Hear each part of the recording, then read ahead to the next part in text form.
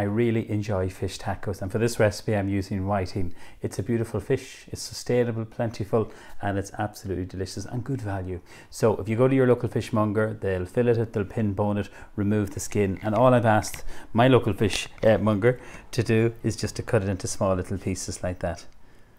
So that's our lovely whiting there. So I'm going to show you a nice little crumb for it, flour, egg and breadcrumb. We call that pane. We have some breadcrumbs here. We're going to put in some lovely spices. So the first spice I'm going to use is some Cajun spice. So there's a nice little bit of a kick. So I'm going to put in 2 teaspoonfuls of this. And then to give really nice colour, some turmeric. So just 1 teaspoonful of the turmeric. That goes in there. The turmeric's a very strong kind of spice, but gives lovely colour and flavour. So I'm using white sesame seeds in this, which I really like the texture of sesame seeds. I use these a lot in lots of recipes. And then the black sesame seeds. And then all you do is just get a spoon and you mix this through. So we're using whiting, but you could use haddock, you could use hake. They'll all work beautiful for this recipe. But whiting is, as I say, a good value and plentiful. And a lovely kind of, these are kind of like homemade fish fingers. So your children can enjoy this, because it's so important that we keep and enjoy and eating more fish, because you know how hard the fishermen work, but it's a very, very healthy food, so it is. Now, and you can make these actually in bulk and you can freeze them. So that's what the crumbs look like there. They'll keep in your fridge for up to a week and you can freeze them. We have a little bit of flour, a couple of quality assured eggs, just with a little bit of milk, and then what we're going to do is flour, egg and breadcrumbs. So there is a technique in doing this.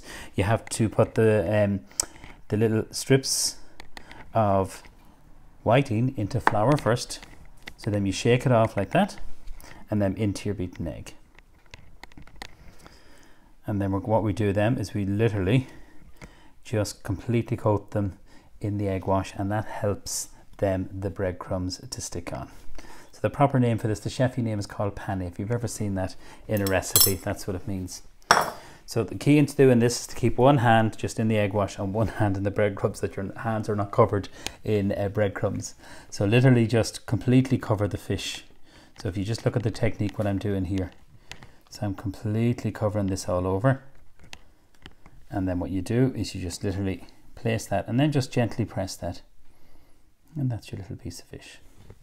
Very simple, very easy, and absolutely delicious, these crumbs. You could put curry powder, you could put harissa. I'm using some Cajun spice, which will give a lovely bit of a kick to this. And you see, whiting is a very delicate and it's not a strong tasting fish in any way, so this will give lovely flavour to it. You could put lemon zest into that, and you could just put sesame seeds if you want to. So if you look at the technique, this is in the egg wash and this is dry here, and we're nearly done there. Just gently pat that. Now see the way I have extra breadcrumbs, you can certainly put them in a container and you can freeze them, and just you know that you can use them again, but remember that you've had raw fish in them. So always wash your hands after touching any kind of fish. And then what we're going to do next is we're going to literally cook these and make a little salsa. It's as easy as that. So I find the easiest way to cook these is in the fryer here. So we have a small little fryer. I'm going to literally pop them in here, and they don't take long, and then we're going to make a very simple salsa. So I'll just do a couple of these here.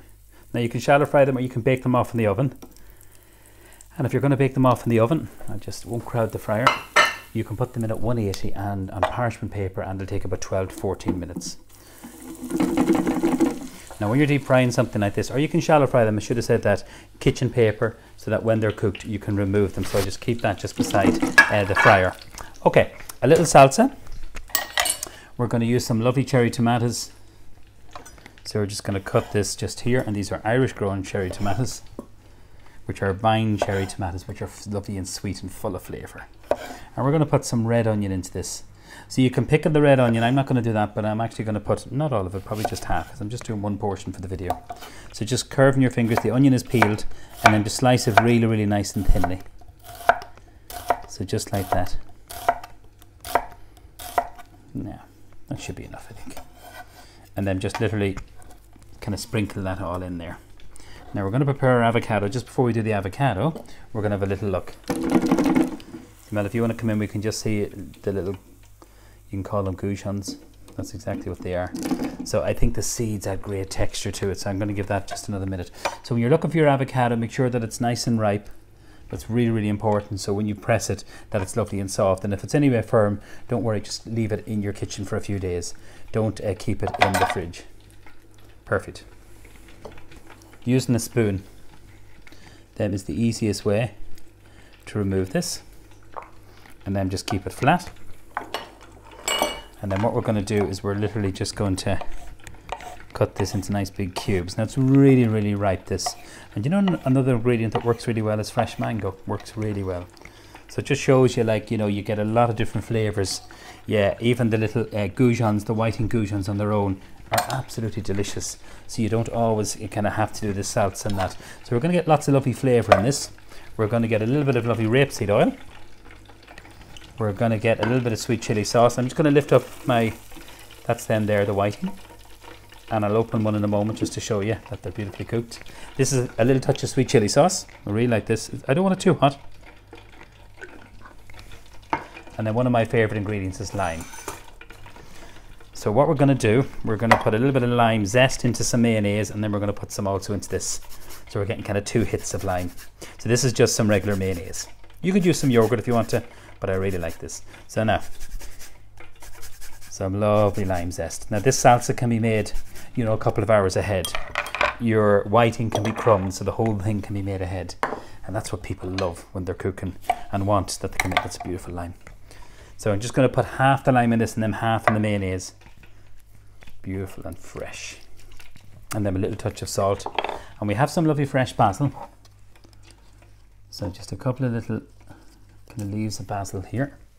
You could use coriander. I didn't have any, but you can use coriander. So we're just going to roll this up, and then we're going to cut this nice and thin. Just watch the fingers. Yeah. And that's going to go then in on top of your salsa. Then we just season this up with a little touch of salt, and then mix it all together. So you have your lovely cherry tomatoes in there, your red onion. You're getting really nice flavor, color, texture, and if you can, leave that for maybe half an hour. The flavor will actually improve no end. Right, so for our lovely tacos, we're going to get a little bit of salad, and then I'm just going to show you now just these lovely little kind of like flatbreads. So they're going to work really well with this, and then our mayonnaise. So the mayonnaise, then we need the other half of the lime. So just squeeze that in, and this is a really lovely juicy lime. So just mayonnaise, some lime zest, mix this all together. And again, this will keep really, really well. And if you want to, you can make this with wraps. You know, the wraps that you get like for making kind of like if you want to kind of like a wrap, you know, any of those tortilla wraps, anything like that. So these are lovely little goujons, and what I like to do is just put them onto some kitchen paper, just very gently. So they're lovely and crispy. And then I'm just going to show you now, Mela, just to test when they're cooked. So just keep maybe 3 of that, this one here.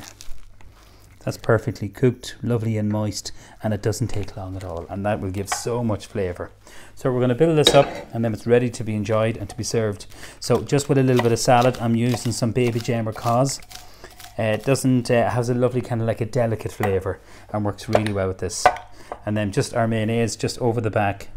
I've just literally just on the griddle pan just kind of warm these through, just to kind of freshen them up. Now some lovely salad. So this is where the nice texture comes in here. And then these gorgeous whiting, which are lovely and fresh, and as I say, it's sustainable. It's a lovely fish. It's a delicate fish. Yeah, you could make them, you know, before I cook them, put them on a tray into some cling film, parchment paper between each layer, and pop them into your freezer. So it's definitely worth getting extra the whiting and making these ahead, because look at how much breadcrumbs I've left. And then our lovely salsa. So we're just going to literally just arrange this just all over this, so it's lovely and fresh. Yeah. And then just with this, a little bit of parsley, just getting very chefy here, some fresh herbs, a little bit of flat leaf parsley, and then I like to serve some extra lime with this.